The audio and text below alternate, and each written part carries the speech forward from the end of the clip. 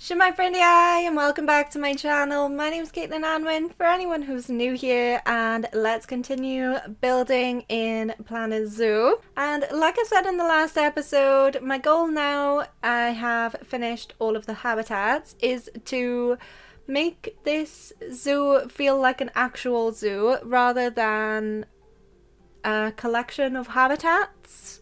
So to start with, I built this gondola ride in the last episode, and I finished the gondola ride not particularly happy with it. And it didn't really go with the habitats at all. The habitats are quite detailed and themed specifically for each of the animals, and everything's got like a water theme in it. This is the Aquatic Park Zoo after all, and I started this calling it the year 3000. It still is the year 3000, so I decided to add more water in to theme this up more with the whole zoo. I thought maybe the gondola ride could go over a river circling the whole park, because the ride kind of showed how blank the rest of the map is. There's only 4 habitat animals and 1 exhibit animal with the aquatic park, so the rest of the zoo is empty. So I kind of wanted to build like a barrier to block off the view of the rest of this map because it's so blank. Basically, I want this to be like the end. I want to pretend that we don't have any more map left, otherwise I'm going to be tempted to build even more water related habitats. And there's not many more animals at the moment that do actually swim underwater properly. There's only the saltwater crocodiles. I don't think even the gharials don't really swim that deep. I don't think Planet Zoo has given them the ability yet. I don't know. I want to keep this park just aquatic park only, really. So we want to cut off the view of the rest of the map so it doesn't look so blank. We want this to feel full and just small instead. I pulled out the roughen tool for the rocks because I was not spending all that time placing rocks down. I just used the roughen tool and the rock terrain texture to create like a rocky area around the river. And my plan for the gondola stations are going to be lighthouse themed to go with the whole aquatic theme. Lighthouses are meant to show ships that they're gonna crash into rocks. So I wanted to give it like a rocky texture around the river. One, stop the whole map from looking so flat, and the habitats which are not so flat kind of look a bit odd compared to the rest of the flat ground, and go with the plan for the lighthouses. It probably could have taken me another 12 hours to place individual rocks to make this look all rocky on the edges, so the roughen tool saved me a lot of time. Then I wanted to line the river and the rocks with trees then to cut off the rest of the viewing area of the gondola rides. It also kind of makes it so guests can only really see the habitats, because that's the point of this, isn't it? My whole goal in this zoo was to make the guests feel like they were under the water, and now I just want them to be able to see the rest of the habitats. So I've blocked the rest of the view of the map off with trees, and I used the trees that came with this map, so they were all kind of the same all the way around, and I am gonna theme the rest of like the inside of the zoo with the plants that go with the habitats. So I think I went for trees from North America because the trees in the map were had a North American tag on them, but I just wanted to add in a few different trees in between the trees that came on the map. Just to give it a little bit more texture and a few different colours just to pop them through so it didn't look like a giant block of just more green. Like I said in the last video, I was not building this in an order at all, and I was just going to whatever I thought of next, if that makes sense. I kind of do the same when I build houses in The Sims. I just kind of do whatever comes to mind. So I could be building like a kitchen one minute and then a bedroom the next upstairs. Like I don't really stick to one part of a house, and it gets a little bit more obvious when I'm building in a giant zoo like this and I'm going around the whole zoo and just kind of popping things here, there and everywhere. So that's why I've kind of split the final videos up into more manageable videos or manageable watchable videos, because I couldn't really follow along in the order I've done things, so I've had to chop and change to make it all easier to watch and easier to follow. So in the last one it was just building the gondola, and in this one I'm gonna theme the whole zoo. So you will see some sneak peeks of things that I'm gonna be posting next week. I am gonna be doing Planet Zoo twice a week instead of once a week to finish this all off. The gondola ride has changed colour now. I've changed the colour of the gondola ride to match in with the theme of what's going to be the station buildings.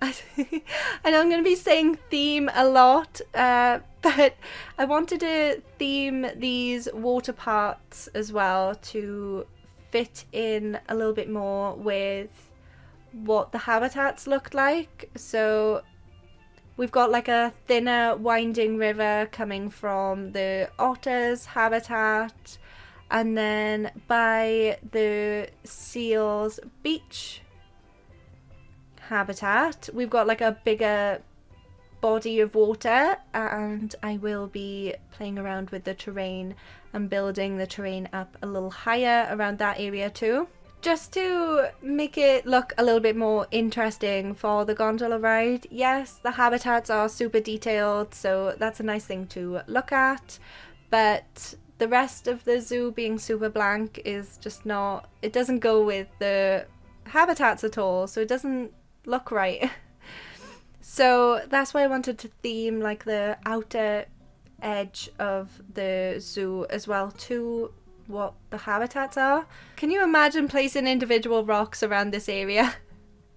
Like this whole area, it's not like a massive zoo.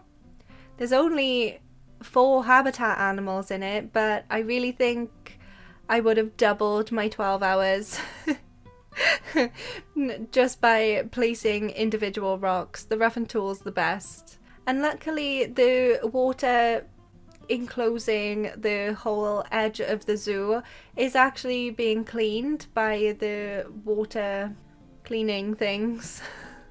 Forgotten the name of them, but it does actually keep the whole river boundary water clean as well because it's slightly touching it. I was really unhappy in the last video building this gondola ride and just filling it out with that water.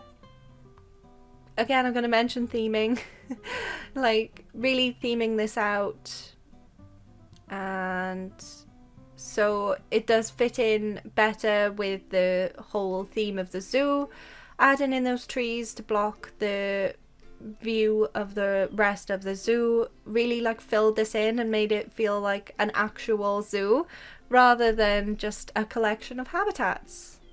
Just wanted to fill in some of the gaps between the paths and the stations, and I've got like shops around there too, which I will be showing a specific video for.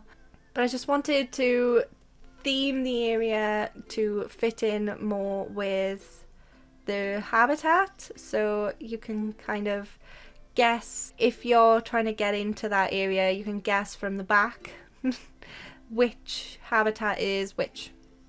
And I might put in more signage and stuff on the backs of the buildings, because I do have signs at the start of the habitats but not at the end. So this is going to be the last bit of water I add in, and I'm going to theme this part to be for the penguins, because the penguins habitat is so small compared to the other habitats, and you see the penguins the least. I wanted this whole like middle area here to be Arctic themed and like snowy, to bring in the penguins a little bit more. And I wanted this little loop to be a little bit more interesting to look at, because it was really blank to start with. And I wanted to fill that in a little bit more with everything, obviously adding in some more water too. I want it to feel like maybe the buildings are built on top of water, and then the water kind of flows through the whole park. So once the guests are on the gondola ride, they see water, they see the habitats, they still feel like they're in that like zoo, and it's not like a huge difference between like walking underwater and being in all those blue buildings with all of the water effects and stuff. And I cheated a little because I used some pre-built Frontier blueprints, but I thought it fits in nicely anyway, and I don't need to build everything. And the habitat shelters fit really nicely in this little area here. It saved me individually placing rocks, which I was super happy with.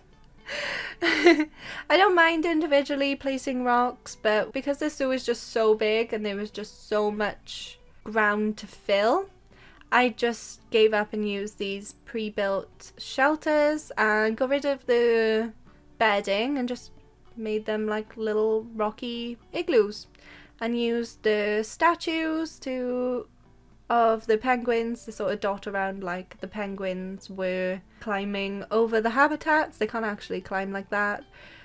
But yeah, I just wanted to add in a little extra detail and make this whole area Arctic themed and penguin themed, just so it's a little bit more interesting for the guests to walk around this area. I have connected all of the paths together at the end, so guests can kind of take the gondola ride and walk around the back area. This bit isn't going to be covered. I figured once they were at the back, they've seen the habitat, so it's okay for them not to be totally under the water. And I have blocked off the view of the habitats themselves to still encourage guests to go in the underwater tunnels. Once I'd figured that I could add in more water and theme each area individually for the habitats, this made me a lot happier than when I finished off from the last episode after building the gondola ride. I wasn't particularly happy with how it ended then. It was just plain, and I'm glad I added in this river and the terrain around it with the trees blocking off the rest of the view. It really filled out the zoo instead of it looking plain and just habitats just thrown here, there and everywhere like I kind of did. It's kind of filled it in a little bit more. So I think we were a lot more successful in this episode with creating a zoo instead of a collection of habitats. But I have so much more to do. Like I said, I spent 12 hours building this week, and that obviously can't all be squished into one episode because that is just too much. We have lots more to do in the next episode. Next week we are going to be building the lighthouses and the station building, so it's not this blank rectangle that guests just walk up to. We're gonna build them a building to go around the gondola stations, and we're gonna theme those too. Again with the theming. Because they're gonna be lighthouses to go with the whole aquatic theme, and like little houses next to the lighthouses. So we're gonna have the lighthouse tower, and then the gondola station is gonna be like the little house that's attached to the lighthouse. So we're gonna have another nice little tour around the zoo, or nice little ride around the gondola ride, and see how much we've improved from last episode to this episode with all of the theming. And now you can see that like guests can't really see the rest of the blank park or zoo like map. It feels a lot fuller now, even though it's not really expanded at all. It just feels fuller because we've blocked off that view of the rest of the map and that just flat area. But yeah, I'm gonna leave it off there. Next week, like I said, we're going to be doing the lighthouse station building, so less like terrain editing, less like zoomed out whole map stuff. We're going to be focusing more on individual little buildings, and I'm going to leave it off there. I think I've already said that.